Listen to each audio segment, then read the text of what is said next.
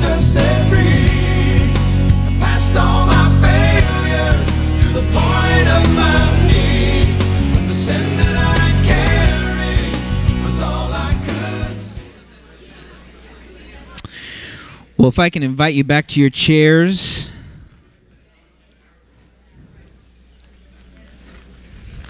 I always love the fellowship in our break that takes place. Well, I have an honor this morning of introducing a speaker who doesn't need introduction as a friend. Bart Lipscomb has been a faithful, committed member of our church since before its existence, which you might wonder how that's possible, but when we first made a decision to start a church in this area, I got a call from a man here that communicated how excited he was to be a part of it. I had to inform him that we weren't going to be there for about another year, and most people, you would imagine, at that point would say, I'm no longer excited. But he was. He and his wife, Jessica, remained excited, waited for us to come out, transition out with the team from Phoenix, Arizona, and then since that time have thrown themselves into the life of this church. What I love most about Bart is his humility and his gentle care for the members of our church. That's what you're most immediately aware of when you meet him. If you talk to people in his small group, they will communicate that to you. What you might not be aware of, what he does not put front and center, is that he is also a theologically educated man. He was theologically trained at the Southern Baptist Theological Seminary, a seminary that I have high regard for. And his humility is sometimes a mask for his wisdom and his intelligence and his gifting. And for all of those reasons, I asked Bart, would he be willing to reintroduce us to Ephesians and to speak to us as a church. Now, I know and he knows that he's speaking to his family, but I would be grateful if we could welcome him as he comes to preach to us.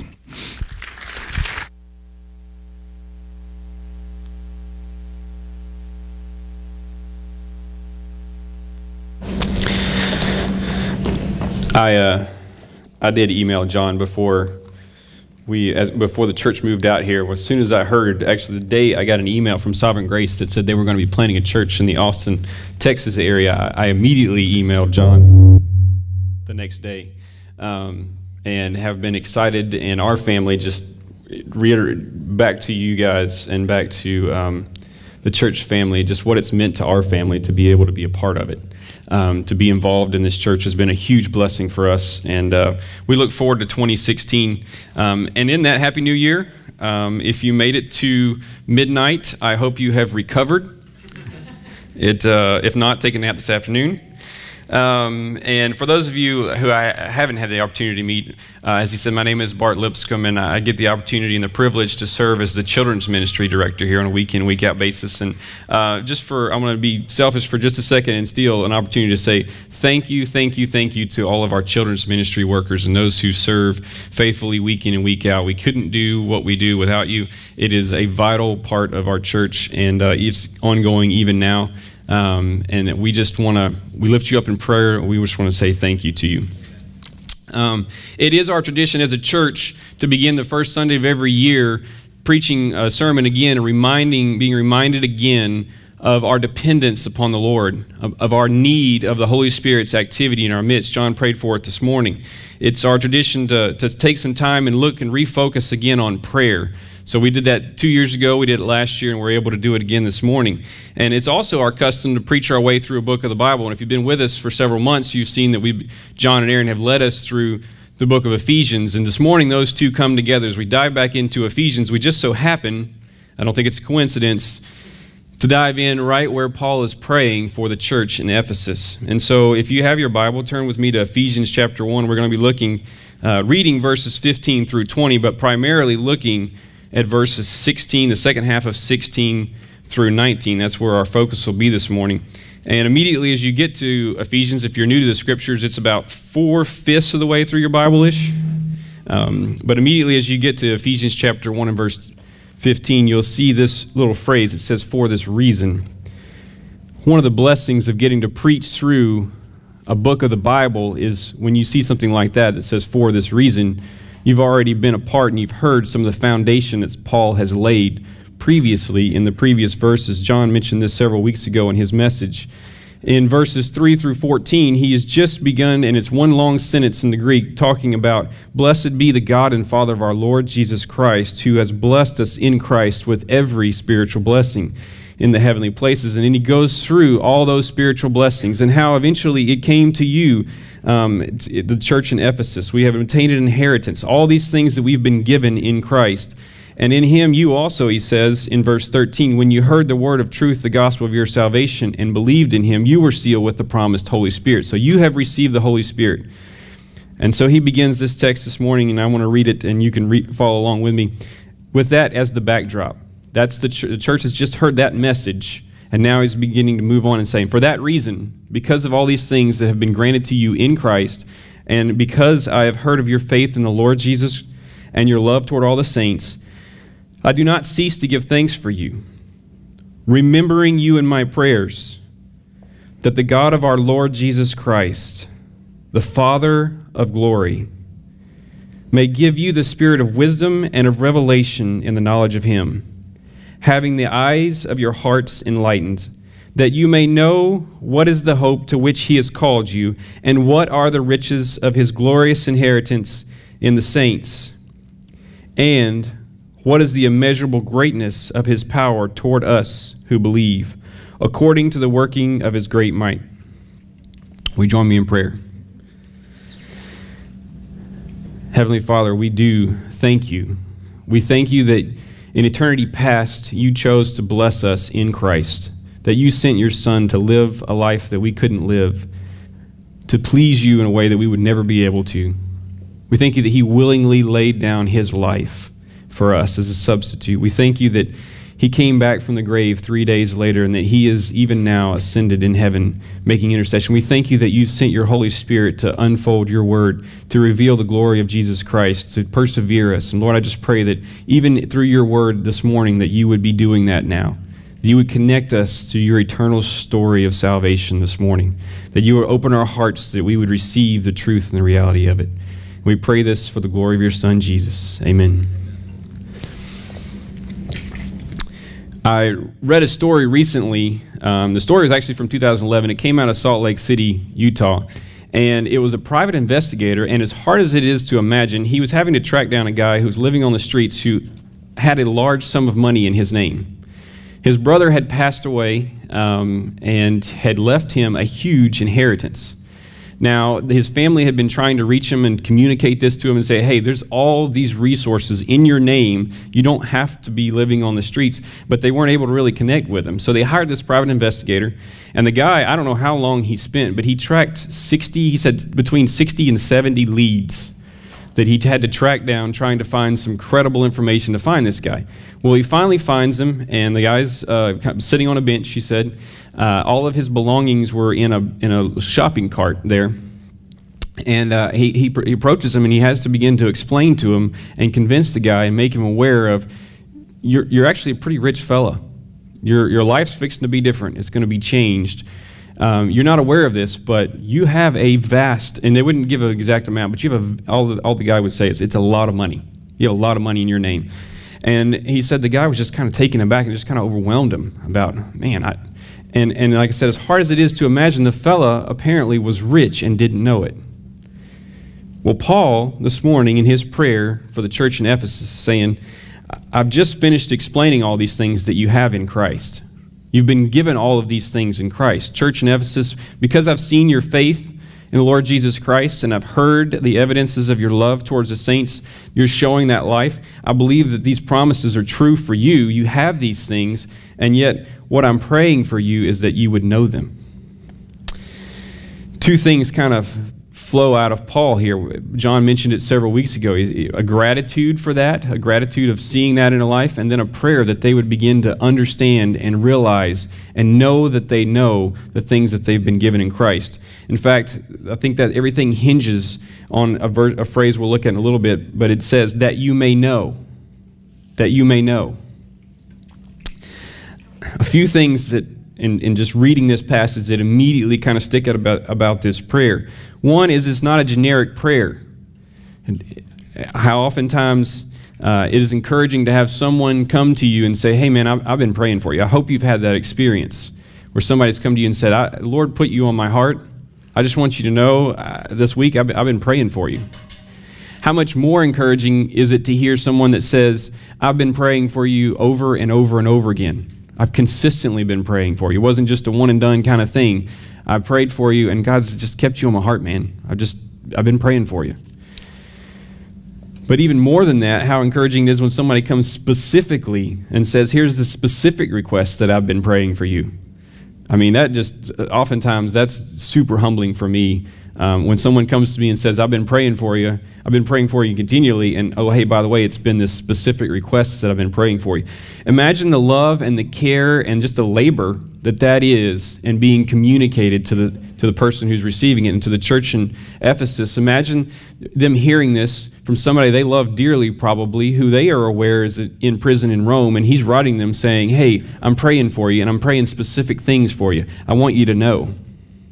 It's not a generic prayer. It's also important, we take it for granted, at least I did, until I started reading it, who it's addressed to. It is addressed to the God of our Lord Jesus Christ.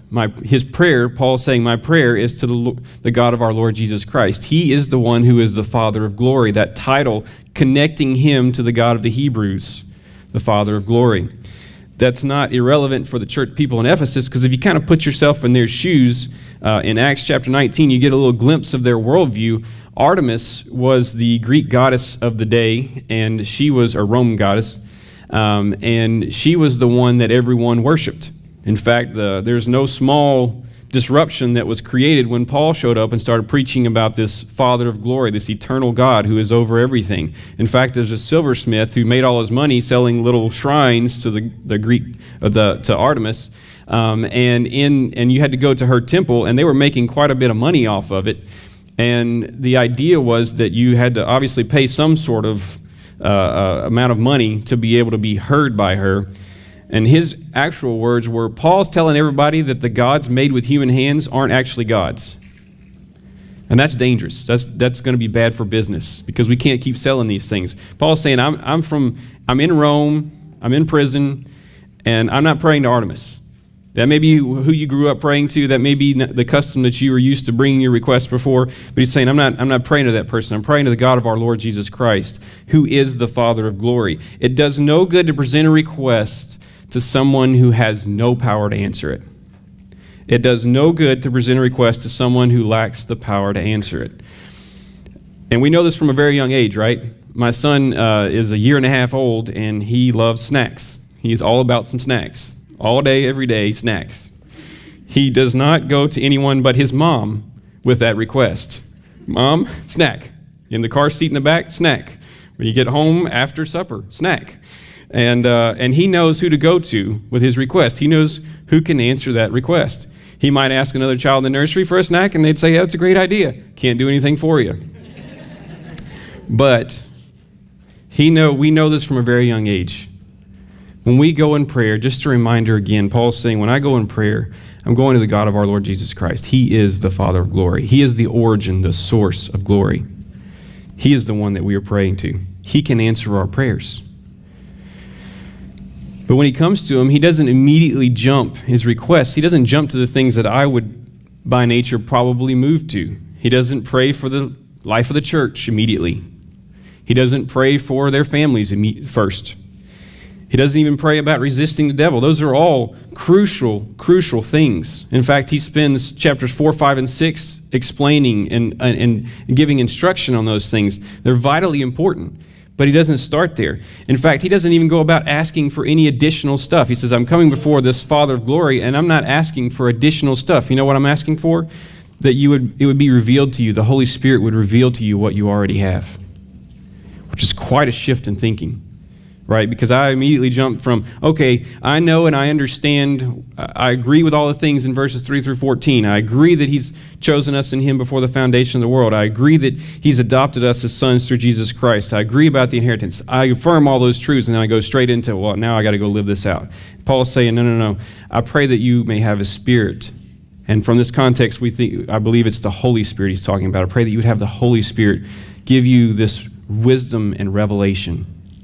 Wisdom being a right thinking about who God is, not the way that our sin-bent hearts tend to view God oftentimes. The way that, as a cold, calculating, unloving, ungracious Father. No, a wise, loving, caring Father. Wisdom. That He would give you a spirit of wisdom. That He would give you a spirit of revelation. The idea of kind of like an art opening that people go to see a masterpiece, and it's behind this veil, and people are wondering what it might look like and what it may be, and then all of a sudden it's just unfolded in front of them, and the awe that is. It is a spirit of revelation, and it's not just a generic knowledge. It's not a distant knowledge. It is the knowledge of God Himself. If you look with me down in verse 17, it says, may give you the spirit of wisdom and of revelation in what? In the knowledge of Him. The most important, life-giving, soul-satisfying knowledge available. The knowledge that actually is life. Only God can reveal the greatness of God. It's not a wisdom and it's not a revelation that people can conceive of and write down. Only God can reveal the greatness of God. Not even Paul. He can give the information, but he can't give the revelation. And so he says, I pray that the Holy Spirit would be active, giving you, and notice this kind of knowledge, it's not a periphery knowledge. He goes even further. He says, having the eyes of your heart enlightened. Having the eyes of your heart enlightened. It's not a periphery knowledge. It is a knowledge that even gets down into the very depths of who we are and our decisions and everything else. The eyes of our heart being enlightened. One of the examples that I could think of and just relating to this, I grew up and I still to this day love to fish. It doesn't mean I'm good at it. It just means I like to fish. And so every opportunity I have, I go, and I was a bass fisherman. That's what I did. I mean, I knew, I was aware of fly fishing. I was aware it was a thing, and it's a valid form of fishing. I affirmed it. Said, okay, people can do that. It's just not for me. I don't really like it. I like bass fish. Well, a friend of mine several years ago said, hey, come on, let's try it out. Let's go see it. I was like, I don't know, man. Okay. All right. And he didn't tell me any new information about fly fishing. It looked exactly like they show in the movies. So I get out there, and I started playing around with it. I was like, okay, this is kind of fun. But the moment I stepped into the river, and I remember hearing the sound of the rushing water around me as I walked down in the river. I remember being able to see, just think about what was going on underneath the surface, and just getting to enjoy being out in God's creation and in nature, and just getting to see it. And it was like I saw it a whole different way. Fly fishing meant something completely different to me. And it was like the eyes of my heart were enlightened, and I thought, man, this is actually pretty cool. I like this. And it wasn't any additional information. It wasn't anything that I didn't know before. But it was this aha moment where I was like, oh, I see what they're talking about. I see why people love to do this. And that's just a small, tiny, pathetic example of what Paul's talking about here. He's saying, okay, you may know all these things about who God is, and you have all this knowledge, and you have all the right answers if people ask you. But what I'm praying for here, church in Ephesus, people that I love, I'm praying that the eyes of your hearts would be enlightened in the knowledge of Him, that you would see Him, that you would enjoy Him, that you would delight in Him, that there would be something new, that there would be something that you're like, you know what, I've heard that before, but now I hear it. I knew that before, but now I know it. I enjoy that. That is a masterpiece. I do understand what he's talking about. I pray, church in Ephesus, that you would have the eyes of your hearts enlightened. And he's praying this towards a purpose. He's going somewhere with this. He said, I'm praying all these things, not just, there's an ultimate aim, there's an ultimate purpose. And he says, I'm praying these things so, and this is the phrase that I mentioned before. He said, I'm praying all these things. If you look there in verse 18, it says, in the middle of it, it says, I'm praying these things that you may know. That you may know. And then he lists three things. That you may know these three things. You may know what is the hope to which He has called you. That you may know what are the riches of His glorious inheritance in the saints. And that you may know what is the immeasurable greatness of His power toward us who believe. And we'll take those one at a time and take a few minutes to kind of unpack each of those and what he's praying for them. but it is first the hope to which he has called you. I'm praying that the eyes of your heart would be enlightened so that you may know what is the hope to which he has called you. In the Christian classic Pilgrim's Progress, two pilgrims are on their way to the celestial city, Christian and hopeful, and somewhere along the way they spend the night where they shouldn't, and they're captured and put into a dungeon. The giant that runs the place is known as Despair, and his wife is known as Gloom. They spend Wednesday night there, being beaten and told by Despair and Gloom that they shouldn't live. There's no reason for them to continue on in life. They spend Thursday night there, being beaten, and it's just a miserable existence, ongoing, Wednesday, Thursday, Friday, Saturday, and they're actually contemplating ending it all, because at some point they can't go on this way. They can't continue living this way. They're in chains. And then on Saturday night, Christian goes, aha, I forgot about this. I don't know why I've been so foolish. He says, I have a key. I have a key that I've been carrying with me the whole time. It was given to me at the cross, and it's the key of promise. And whatever chains of despair are holding us in right now, I'm pretty sure this key can unlock it. It's this hope. So he pulls it out, and what do you know? It unlocked the key. It was there all along. It was there for their use all along. It had been given to them. They'd been instructed in it. And what he's saying, but he had to remember. He had to know, oh yeah, there's hope here. There's hope. That's the hope that Paul's talking about. It's hope that allows us to live in a world that and oftentimes is chained in a dungeon with despair and gloom and continue on. It is a hope that surpasses all the counterfeit hopes of the world that so oftentimes people bank on, but they're not quite sure if they can really depend on it or not. That's not the hope that Paul's talking about. In contrast, the hope to which you are called, to which Paul is talking about, is the hope that is unfading. It was there before God said, let there be light. It is unchanging. It will not, in the end of your life, it's not like it's going to be different terms than it was at the beginning of your life. It is secured by Christ himself. If he could fail, then the hope could fail, but he cannot fail. It is a hope that will persevere you. In Hebrews 11, we see the definition of faith.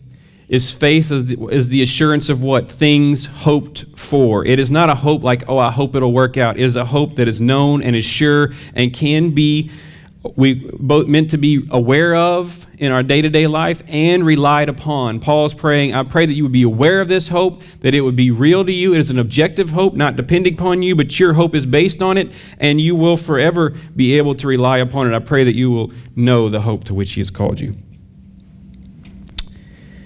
Secondly, I pray that you will know the riches of his glorious inheritance in the saints. I pray that would be your experience, church in Ephesus. As John mentioned before, and as we see here, it is God's inheritance. It is ultimately all belongs to God. But there is a richness about it, of God choosing the saints to be his inheritance that we can benefit from, that we overwhelmingly benefit from. It has both a vertical component to it, and it has a horizontal component. It has a vertical component in that it gives us our value, our identity, and our ultimate end are found in being part of God's inheritance. Our value, when I say ultimate end, I mean our ultimate purpose. God has created us. He took the time to create us. He's sustained us to this moment. He's redeemed us. He's given us the most precious thing he could possibly give in giving us his own son. He's redeemed us so that the ultimate end, we would be his inheritance. That is, for whatever reason, God has chosen for us to be his inheritance. That's our value, that's our identity, and that's ultimately what our purpose is. We don't have to wonder, we don't have to question, well, why am I here? What's my reasoning for being here? He's saying that this vertical component, that you would enjoy the richness, that you would be aware of what that means for you, and that would be a foundation in your life of your identity. It also has a horizontal component to it. As being part of our inheritance, we also inherit brothers and sisters in Christ. We inherit a place of belonging. We get to experience that now here in the universal church. I've had an experience, I've been blessed to travel overseas, and I remember being in a church in Thailand, and we were singing a hymn that was originally in English, and I was singing the English version, but there was very little English in the area, and they were singing it in Thai. but the overwhelming richness of being able to sing the same song to the same God together. The inheritance, the richness of that, of universal church, but also of the local church. The richness of getting to sing with you on Sunday mornings. All of us being able to worship God together, having that in community as we come together on Wednesday nights. There is a horizontal component. Church, I pray that you would enjoy the richness of the inheritance of God's glorious inheritance. Imagine, as much as we enjoy that richness now, one day in the future when it will be free from sin and perfect, we can enjoy our place as God's inheritance and together. It is truly a glorious inheritance. Paul is praying, I pray that you would know the hope to which he has called you. There's a past component to that. He's saying, I pray that you would even now enjoy the richness of his glorious inheritance as a precursor for the things that are coming. And then he says, I pray, finally, I pray that you would know what is the immeasurable greatness of his power toward us who believe. It's not a substitute power. It's not a, God says, I'm going to keep my power here and you can have a secondary, here's the primary conduit and I'm just going to give you a secondary version of it. No, he says, it is God's power towards us. It can't be exhausted. You can't use it today and then run out of it tomorrow. It can't be overcome. It's not going to be overthrown at any point in time, ever. It is God's power. It's active. It's not a power that is at rest. It's not kept in reserve. It is active towards us. It's active in our lives. It is enabling us to overcome sin. It is enabling us to have loving obedience in ways that we weren't able to do that before. It's enabling us to delight in things that honor the Lord. It enables us ultimately to persevere and to overcome the world. Jesus says, in this world, you will have trouble. In 2016, you will have problems. Tomorrow, when you get up and you start whatever it is, it won't go exactly the way you want it to go. But take heart. You will not lose faith. You will overcome the world. Why does Jesus have this kind of confidence towards sinners who ultimately choose to doubt God on a regular basis? Why does he have this kind of confidence? He says, because I pray that you would know the power of God towards us. Finally, it will be present to raise those who believe in Jesus from the grave. If you look at the kind of power it says it is towards us. It's towards us as his church, as those who believe in Jesus Christ. And it's for us. And it's according to the working of his great might that he worked in Christ when he raised him from the dead. Jesus, when he came back from the dead, it was not just a spiritual sense, it was a physical sense. The power of God had the ability to preserve both his spirit and to bring his body, a glorified body, a better body from the dead, a body that will never die. That will be present in us as well. This is the power of God towards us. So Paul says, I'm praying for you, church in Ephesus. I'm here in prison and I'm praying for you.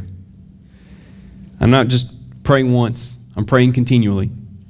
And here's what I think is most important. Here's what I want you to know. I'm praying these things. I'm praying that you may know these things.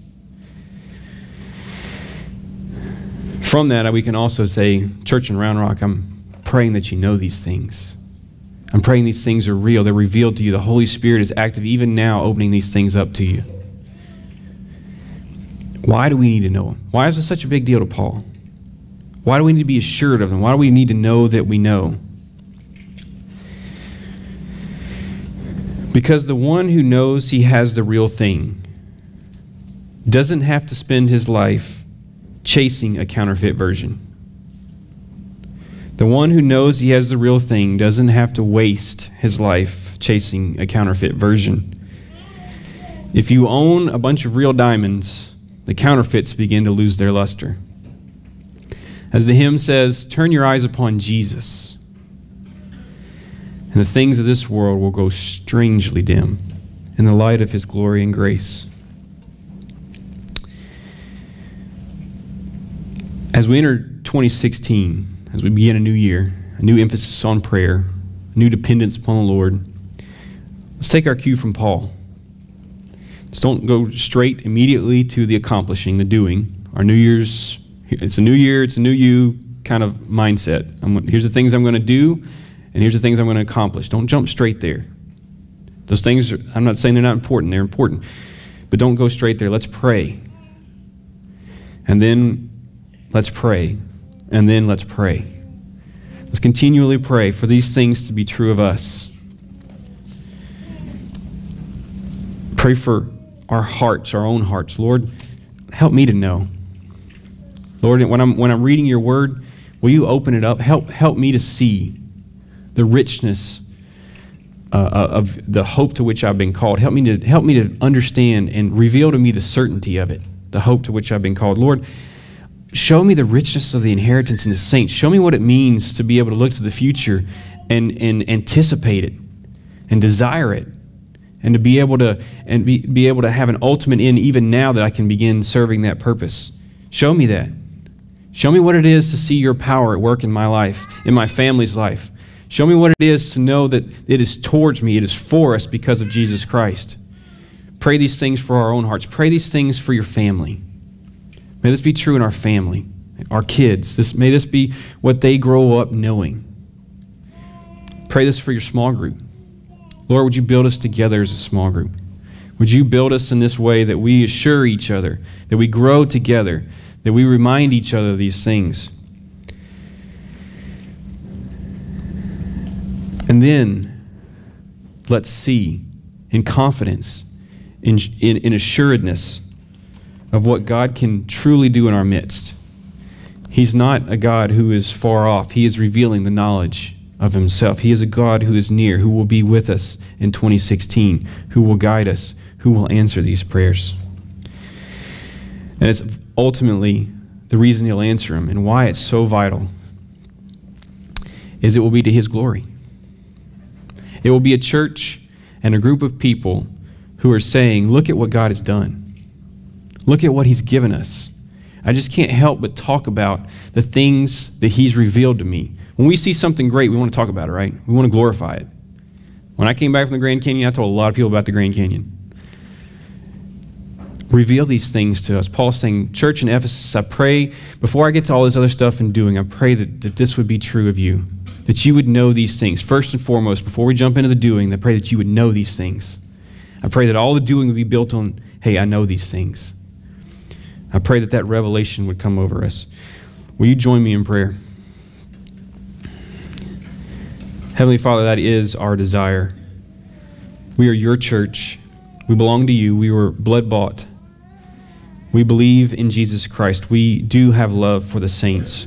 Lord, I pray specifically for my own heart, for our family, for our church. Lord, I pray that we would know these things, that you would allow it. Your Holy Spirit would be active among us this year, revealing a spirit, giving us a spirit of wisdom and of revelation and knowledge of you and of your Son, Jesus. And Lord, I just pray that we would know the hope to which we are called, that we would be more assured of it now than ever, that we would look forward and be excited about the glorious inheritance and being your inheritance in the saints. That would be a real thing and not just this idea that's out in the future, that we would experience the richness now. Lord, I just pray for those who may be sitting even in despair, as I mentioned. Lord, I just pray that even now that the hope to which they are called would begin to release them and set them free. Lord, I pray they would know it.